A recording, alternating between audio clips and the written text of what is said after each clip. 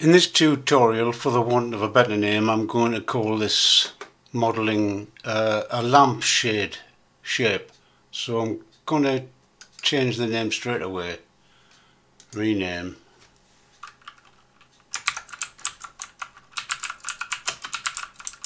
Lampshade shape. I'm going to make a circle and going to make it 200 millimeters, which is a nice size for a lampshade. And I'm going to put a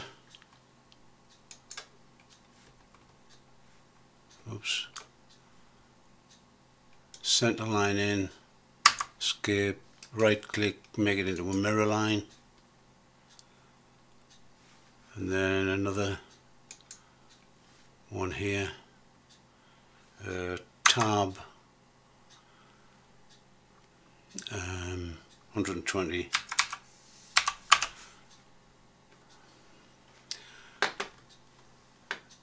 Then for simplicity I'm going to put a circle on here,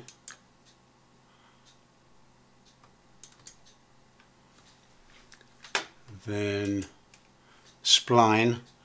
Now if we hold the Alt key, the spline, I'll zoom in on this, you might be able to see you got parallel lines on here, which means the spline is going to arrive at a tangent on this line, so we'll go around to that point we've chosen. There, right, parallel. Click.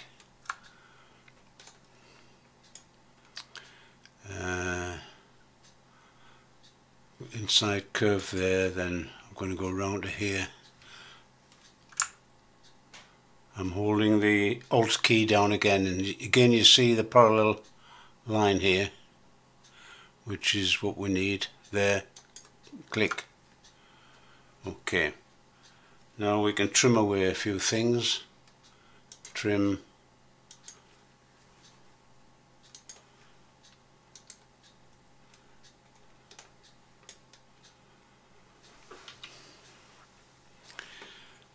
And I'm going to leave these in, trim away the mirror line on that. We're going to keep these because we're going to need that center point at some stage, but I can trim away that part.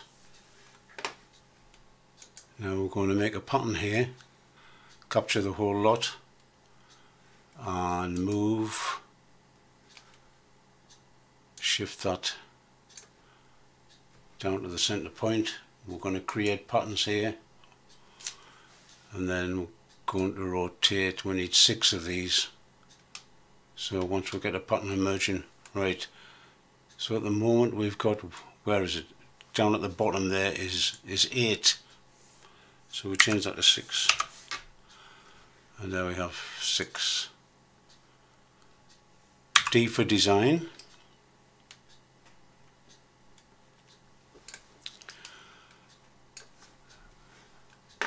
And we've got the surface. Now I want these center points maintained, and if I select the whole thing, hold the Control key, I'm going to move it down away a little bit and drag up 1, whoops,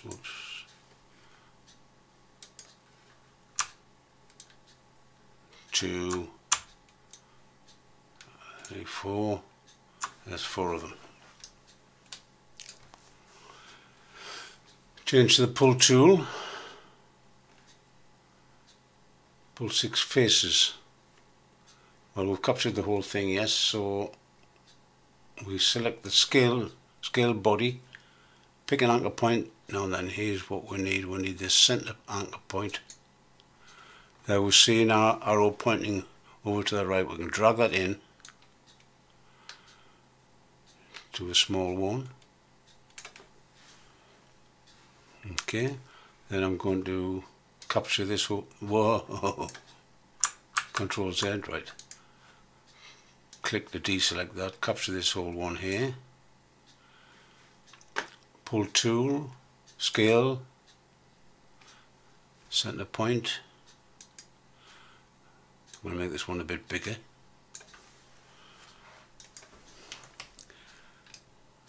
Okay, now we need to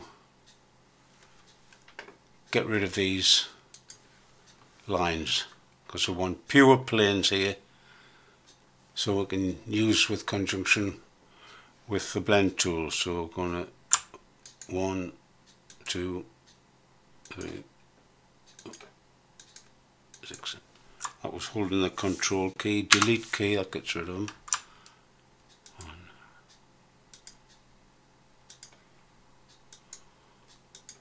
6, delete.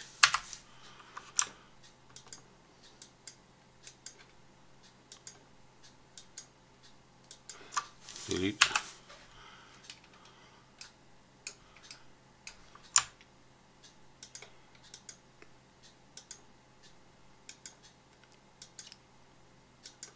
Delete.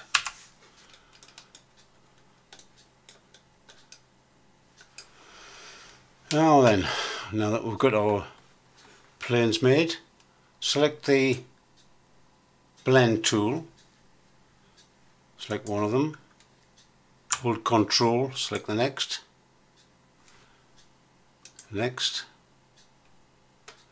and finally this one. Yep. And if you're happy with that,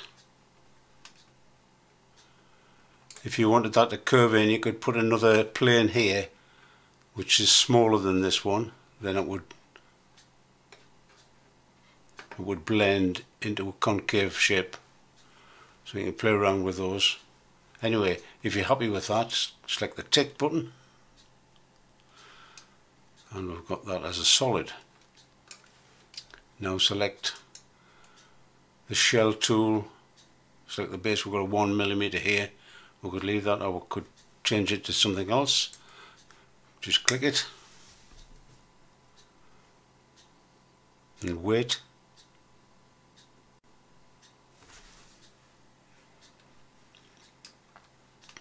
And there's our lampshade shape. We've got a bit at the end here. We can select the circle tool, select that end, put a circle on. This is where we fit it to our lamp fitting. P for pull, and there's a lampshade.